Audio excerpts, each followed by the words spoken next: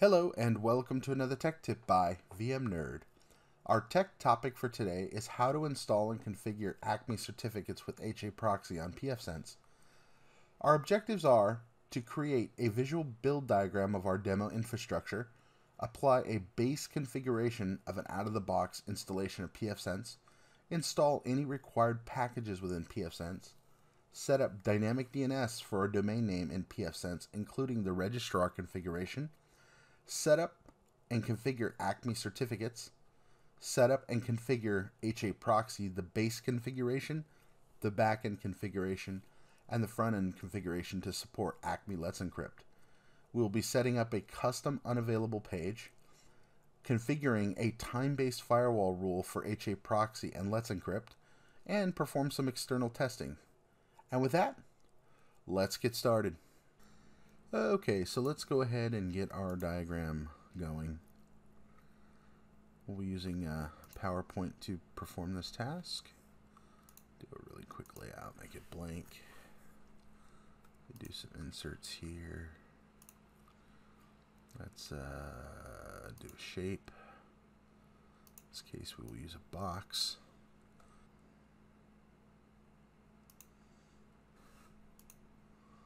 Colors. Some red. Alright, I guess we can use that one. Format. We got some red. Yep, we will use that one. That looks good. Okay, so here is our ISP.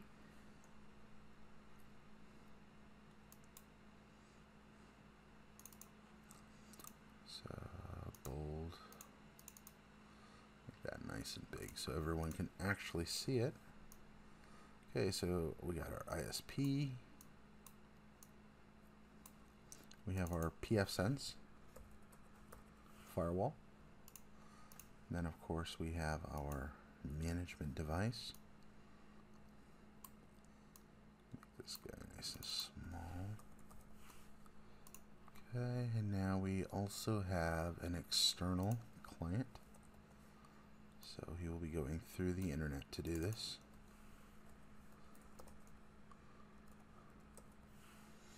Make the font a little bit smaller so it's actually legible. And we will go ahead and insert another shape. The shape will be a cloud to show our internet, I guess. Send back. Okay, so this is our ISP lives in internet land. PFSense connects to him. So let's go ahead and build the paths. We actually had those in there, didn't we? Here we go. Okay, so our management box will connect to PFSense. Our PFSense will connect to our ISP. I don't like the colors, they don't stand out very nice, so let's use yellow. That way they're actually visible. Make these a little bit bigger if I can. There we go. So Microsoft has this thing called Format Painter, which allows you to copy the configuration of an item. So, and then our external client will basically connect through the internet to get to our PFSense box. Basically through their provider into our ISP. So for illustrations, we'll just link it directly to our ISP. Okay, so let's go ahead and plug in some IP addresses, at least something that makes sense. So our external client, his IP address will be 23.237.58.241. Okay, so we'll go ahead and move him around a little bit, just so that way it's easier to read. I'm just going to clone this guy. So our ISP IP address, we're going to make this white or yellow or some other color that stands out so we can actually read it. We'll bold it up a little bit, maybe make it a little better. So our ISP's IP address, at least the one that we're looking from the internet, as will be 192.240.123.35. Okay, and then from here our PFSense WAN interface is going to be 192.168.31.250. So from our ISP, he is NATed into this address. So when we actually configure our PFSense, he'll have this address. And then what we will do is build our inside address. So our inside address will be something like this. It'll be 192.168.10, and we'll make him a 254. And our client will be somewhere in this range, the 10 range here, more than likely like a 100 or some variation of that. So we'll put that for now. So this is what our diagram looks like. So we'll have our management, which connects to PFSense, goes out to the ISP, and basically anyone on the internet can technically hit our firewall from this point using this address. And here's our external client. This will be testing once we get the HAProxy configuration going. The external client will actually display the error page that we talked about. Okay, so let's go ahead and get building. So first things first, let's go ahead and open up our PFSense box, and we will do our base configuration. Okay, so the base starts out as admin, default password of PFSense, and we will not be following the wizard. So let's go ahead and get rid of that, the netgate thing there. So we'll go here to the advanced. One of the things I want to do is let's go ahead and switch the port, because we're going to need those later. So we'll go ahead and switch it to quad 8s. And we will need to disable this web redirect rule. So basically PFSense by default will take port 80 and redirect it. So if we open up that to the internet via firewall rule, it'll try to redirect, which is something we don't really want it to do, especially on the IP address that we were using. So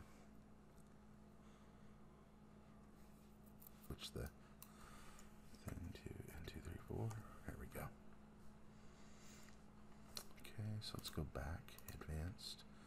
Let's go ahead and disable IPv6. So we got to do that. We got to go into the firewall rules under the LAN interface. Disable IPv6. Okay, we'll go ahead and do an apply here. Let's see, the next step is to go to the WAN interface. Because we are actually using it on a 192 address, so if we go back here to our diagram, if you look here, our WAN interface is actually a RFC 1918, which is basically a private IP space. We'll go ahead and disable that. RFC 1918 right here. Okay, so we'll go ahead and disable that, but I'm going to turn this off because it's not really necessary for at least what we're doing. Okay, let's go ahead and do an apply. Okay, so now let's go ahead and change the LAN address. Actually, one more step we got to do. Let's go ahead and disable the IPv6 DHCP since we will not be using it. Okay, then we can go change the LAN. We'll disable the IPv6, and we said 10.254/24. Go ahead and do a save. Now we don't necessarily want to do an apply just yet because we haven't done anything with DHCP services.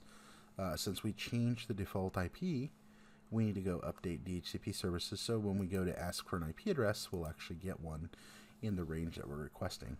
So here we got a 10. Let's go ahead and do a save here. Cool. So next, one more thing too. Let's go to general setup. We'll update this. We call it gateway.vmnerd.org. We'll go ahead and use Google DNS servers. 8.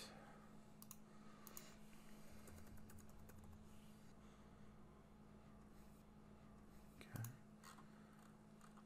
Let's go to America, Los Angeles. Just going through things I like to switch. personally like 3 columns on the dashboard, and we will switch it to red. Okay, so go ahead and do a save here. This will update quite a few things. And then the last step, at least for now, let's go ahead and apply the LAN configuration. So we'll go ahead and click apply. And it's waiting for us because we switched the IP address. So if we look here, our IP is 192.168.1.100. So let's go ahead and do a release. And let's do a renew. We should get a 10 address. And we did. So 10.100, just like the here. So we got 10.100, which was expected. So let's go ahead and switch this to 10.254. Okay. Might have to do the whole login process, which we do.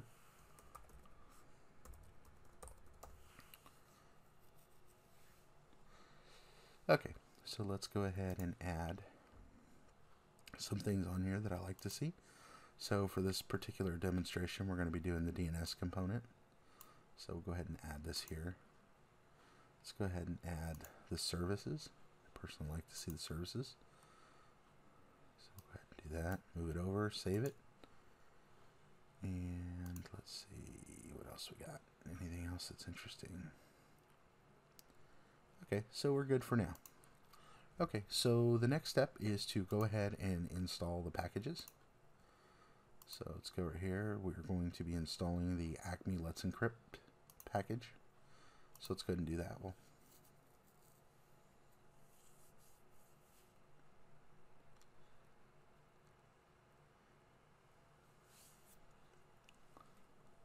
So this one looks like it's done. So now we're going to go ahead and install the HAProxy component. Do a search. There it is.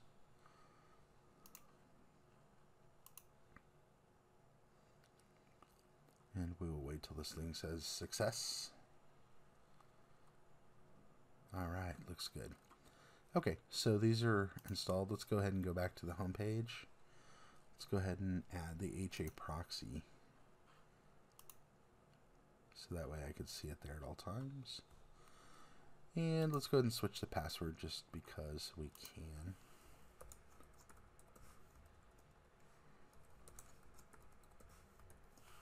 Okay. That way we can not see that message there. We really should change it, so it's a good recommendation. Okay, so now let's go ahead and move on to the next step. So we're going to start out by configuring the dynamic DNS component. Okay, so if you look right here, there's this check IP services. This is a thing that goes out and checks for your external IP. It's built in. You can, looks like you can add some more, but this is the one that's built into PFSense, and it is used to validate your external IP address. All right, so now we need to go to our registrar. In the case for us, it's Google Domains. And what we're going to do is go ahead and set up this dynamic DNS component within their configuration here. So if you scroll down within your the DNS section within Google Domains, there's an option that says synthetic records, and we're going to go ahead and select the dynamic DNS. So something to note is that wildcard is not necessarily supported. At least I haven't been able to get it to work at this time, but at least at the time of this particular video, we're just going to go ahead and use host names. So we're going to set up multiple host names just so that way you guys can see how it works. So the first one we're going to do is going to be gateway.vmnerd.org.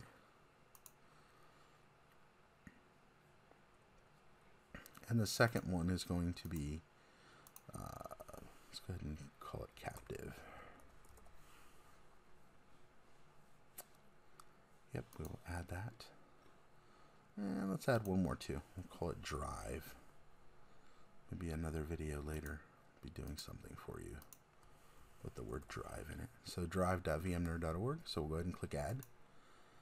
Okay, so if you look at this carefully, you'll see that we have these three options. If I expand these out, you will actually see that there's a username and a password.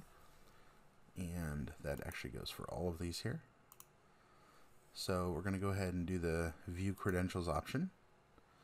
Don't worry, I'm going to change it so you guys can see it as I go through this process.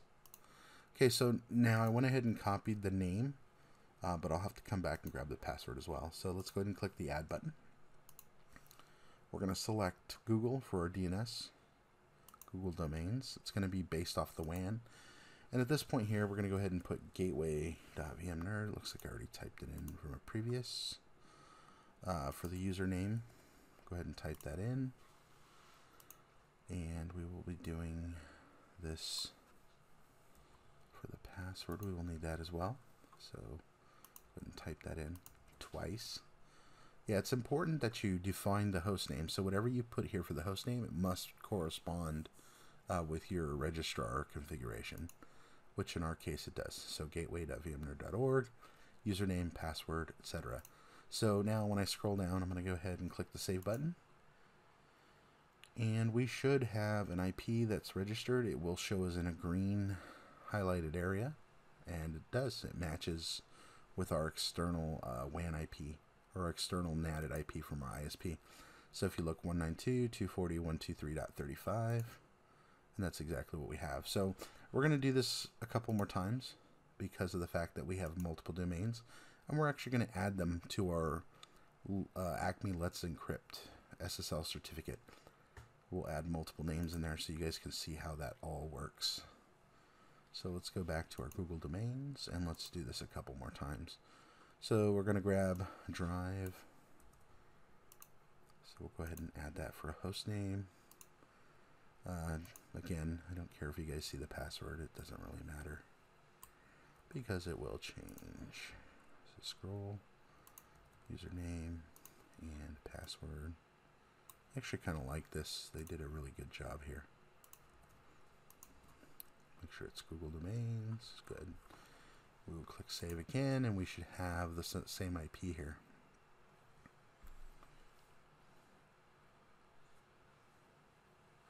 There we go. Okay, so we're going to go ahead and add one additional domain. So we'll go ahead and do that. We'll go ahead and do the Google Domains. Same thing. Let's go grab the host name up here. Captive. And the captive really represents the captive portal. So later on, I think I had some fellow YouTubers that wanted to kind of see how that works with the trusted certificate.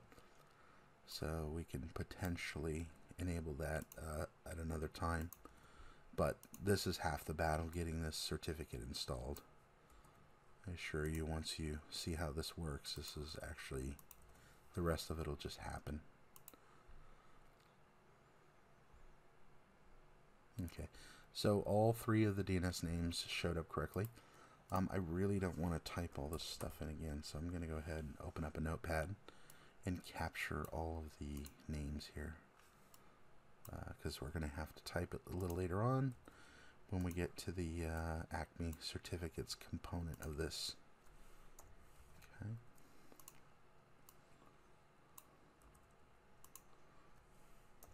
Okay, so we will save this for a little later. Okay, so now let's go ahead and get the base configuration for ACME certificate set up. So the first thing we're going to need to do is add. So luckily I typed a lot of this stuff in before. So they have a testing component. If you're not sure kind of what you're doing, it's good to note that the testing option does allow you to try as many times as you need to till you get it right. If you use these production ones, they limit you to the number of certificates you can generate.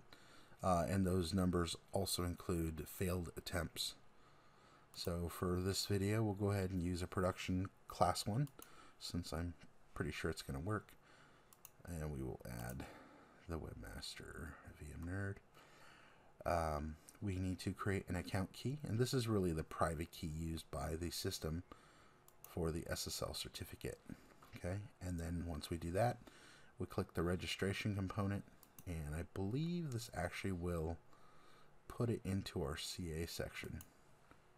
Okay, all right, so that piece there is done. We will need to come back to this because there's some steps that we have to do. we will need to go to the HAProxy component and start working on some of this. So the first thing we're going to do in here is we're going to create the backend. And luckily I already have a name put in there, so I don't have to do that. Forward to, this is just a generic name that you want to call it. We're going to forward it to the local host, and I already have a port that's predefined. You can technically use any port. I don't think it really matters.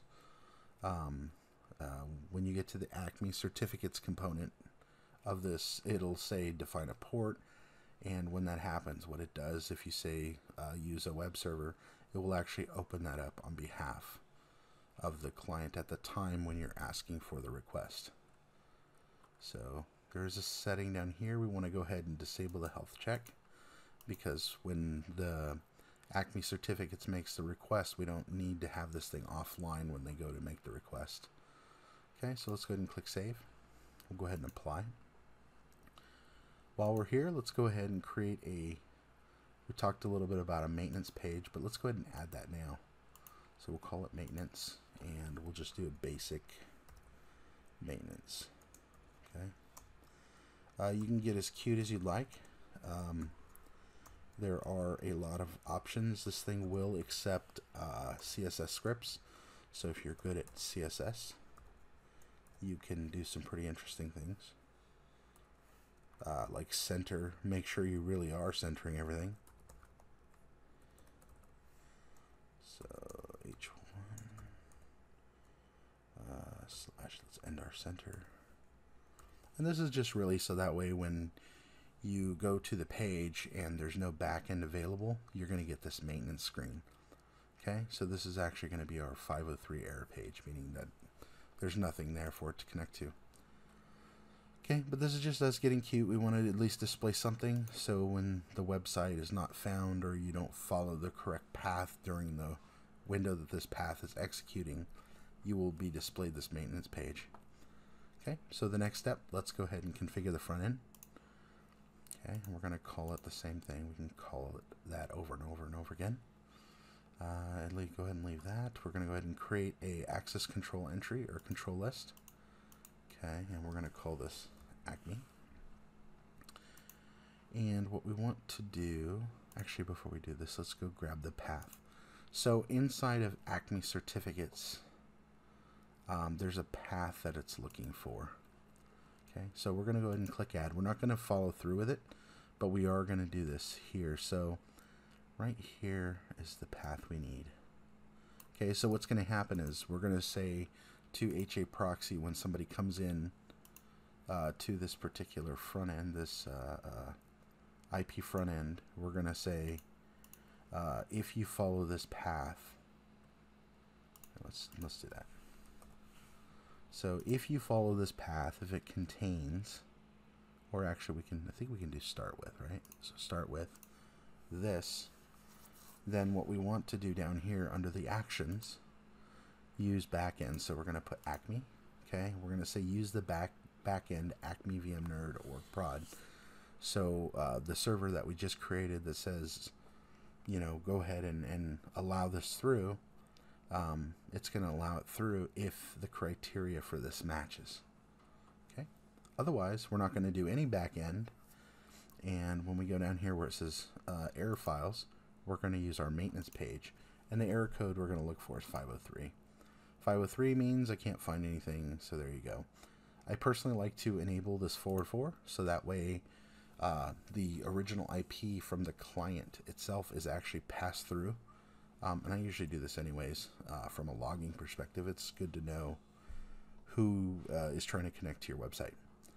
So we'll go ahead and save. Go ahead and apply. And now we can actually enable the front end. So to enable it, we got to click the enable option, and we have to select the number of, I guess, connections. So we'll go down here, and that should do it. Okay, so we'll go ahead and click the apply option. Okay, so now that that is done, we need to go and create a firewall rule. And this firewall rule has to be allowed through. We're going to allow it from any source on the internet. and we're going to allow it to our WAN address. Okay, since the WAN address is listening, at least for port 80, which is our HAProxy, it will allow it to connect to HAProxy. Okay, so we'll go ahead and do an apply. And I guess before we go any further, let's go ahead and just do a quick check. So we can go ahead and go to our external client up here and just do a quick, let's just see what happens. I'm expecting to see the, right, so I'm expecting to see that 503 error page. Okay, so let's go there. And there it is, the maintenance. Remember how we created the maintenance? So if we pass that other URL, it's going to try and redirect us to our actual, our ACME page itself. Okay, so let's go ahead and go back to the ACME component. Okay, and what we're going to do is we're going to go ahead and do this part. Okay, so we're going to call it. And for the domain name, this is actually going to be rather interesting. So we're going to go ahead and pick a standalone. The port we're going to listen to is 4002. And don't use wildcard.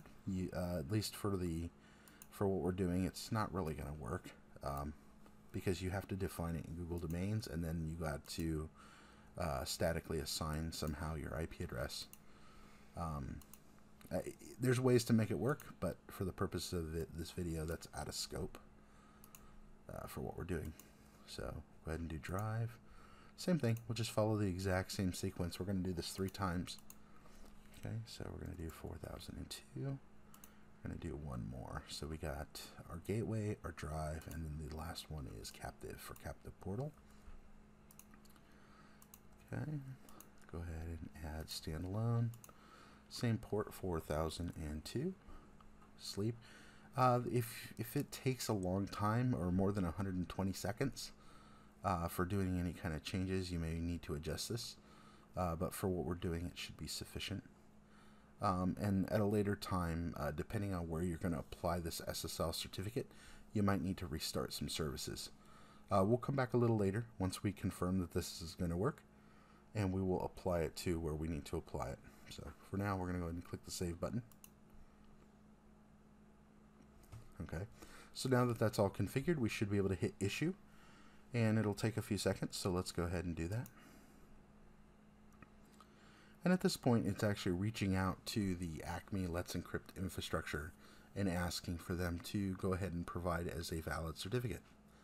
So I'm expecting to have some good results here. So we'll scroll down, and there it is. So we did get the certificate. It looks like it was successful.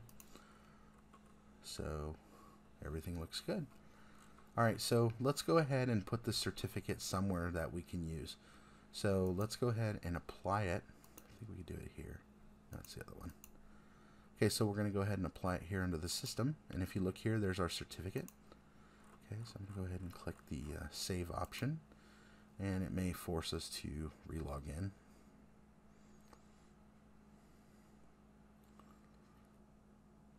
Okay, so let's go ahead and actually log in. Let's use the URL. So we'll use gateway. Oops. Gateway.vmnerd.org. Let's see if we can, oh yeah, see, there we go. So if you look right here, we actually have a valid certificate. We're going to go here to the, I believe it's under developers here. And we're going to look for the security settings. And here's our certificate information. So if you look right here, it's issued to us. It's valid. It's in our trusted store. It's by Let's Encrypt. It's good for, it looks like, about 3 months. And let's inspect our certificate because we're expecting multiple names. So inside your certificate, you should have a section in here that says subject alternative names. And inside here, I'm expecting to see the 3 names that we created, which is captive, drive, and gateway.vmnerd.org. And all of them appear to be there. So since that's the case, let's go ahead and log in. And we changed the password. Alright, we don't need to save anything, that's fine. So if you look right here, our configuration here is still going. This is all looks good. It's validating the external IPs, looks good. And so the next thing we need to do is go into our ACME certificates. And let's go ahead and edit this configuration. So down here before I talked about a restart, since we've applied the SSL to the web GUI we need to add this command. So that way when it goes to refresh and renew the certificate, we know that it will process accordingly. And then once it's processed, it will restart the GUI so the GUI can take that configuration. Okay, so we'll go ahead and do that. Okay, so the last thing we need to do is set up a time-based firewall rule. Okay, so currently at this time it's 12-ish in my neck of the woods. So we'll go ahead and create a schedule. Okay. Actually, before we do that, let's go back in here and let's look at the cron settings. So right here, to get this thing to automatically fire on its own, we need to make sure that that we have a rule that's valid and open during this time window. So it looks like this goes off once a day at 3:16 just to check and make sure. Okay, so when we go to enable that, we need to make sure that our firewall rule is valid and working. Okay, because we don't necessarily want that open all the time. At least me personally, I don't like that. But you may have instances where this is acceptable. And there may be some creative stuff you can do with HAProxy, but for the purpose of this video, we will go ahead and create a time-based rule. So we know 3:16. Let's go ahead and create a schedule, and we will add, and let's see, offline. We'll just call this demo ACME time. Okay, and so what we're going to do here, so something interesting about this particular schedule information, if you want this to happen on a daily basis and not have to create a bazillion of these things, you just click on the actual day and it'll highlight in blue. Okay, if you want individual days, you can select one and it'll go green, but you do it this way and this will actually fire off every day. We can specify at 3, it says 3:16, so we need to start it at 3:15, and we need to end the rule at 3:30. Okay, so I'm going to go ahead and add this. Okay, and we'll go ahead and click save. I want to, before I, whoops, didn't like what we're doing here, so let's get rid of these dashes. Maybe it doesn't like those. So let's try that again. So save. Okay, there we go. So let's go back to the rule, and what we're going to do is I'm expecting this thing to not be active anymore. Okay, so let's go to the rule, and we will go ahead and click the add button here. And let's add this piece here. Okay, so basically what's going to happen is at 3 a.m., if you look right here, the yellow indicates that it's actually offline. So if we hover over it, said this rule is currently not active because the period is expired. Okay, so that means from our external client, so before we had this, we were able to see the demo page. So go ahead and copy and paste this out so that we don't have to do that. Okay, so we'll go ahead and paste it in there. And I'm expecting to get no results because the firewall rule is blocking us. Okay, so we will eventually time out. And then what I'm going to do is I'm going to go ahead and re-enable or add a time sequence that will allow it to actually go through, so that we can see what it would look like. You know, obviously our current time is different than the 3 a.m. window. Okay, so let's go ahead and do one more schedule. So we'll go ahead and add one more. Demo ACME time test. So we'll call this the test. We'll do the same thing, only this time we're going to add a valid window that is currently active. So like I said, in my neck of the woods, it's about this time. And we will end it at 45. Actually, let's go between there and there. So that gives me a nice half an hour. Okay, so there's nothing weird, so we'll go ahead and click. Oh, didn't like the dash at the end. I keep forgetting. Okay, so we'll go ahead and click save.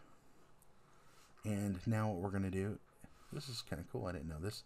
So see the little clock here, it actually shows that this is actually valid, that it is in effect. So let's go back to our firewall rule. And let's go ahead and adjust it, so that way you can see what the rule looks like when it is actually valid. Okay, so if you see before, remember it was yellow, now it's green. Let's go back to our external client and just do a refresh. There we go. Now we get the maintenance page. So the idea is that, we only have it open when we need it, and when we don't need it, we shut it down. So let's say you had a web server behind here. Maybe your web server rule is underneath it. So when it's not valid, this rule won't be valid. It'll go to the next rule to process. So as an example, let's go ahead and clone this rule. I'll show you what I'm talking about.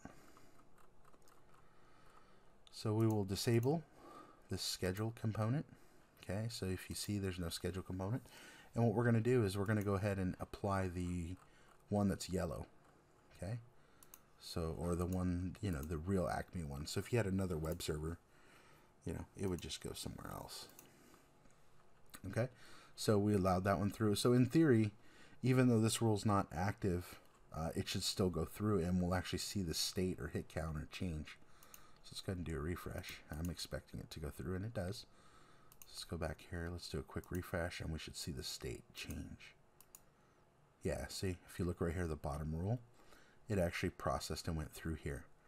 So that means this one here stopped applying and the next one kicked in. So maybe you have this going to another host. Maybe you're using a NAT translation or some variation of that.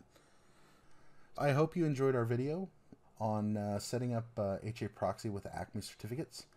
What we did, we went ahead and created a visual build diagram of our infrastructure. We applied a base configuration of out-of-the-box installation of PFSense. We installed required packages. We set up our dynamic DNS for our domain within PFSense, including the Google Domains registration component of it. We set up ACME certificates. We configured HAProxy to support ACME certificates. We configured a custom error page. We set up actually a couple time-based firewall rules just so that way you guys can see it in action. And we did some external testings. I hope you liked our video, and have a great day. Don't forget to check out our YouTube channel and website at www.vmnerd.com for more tech tips.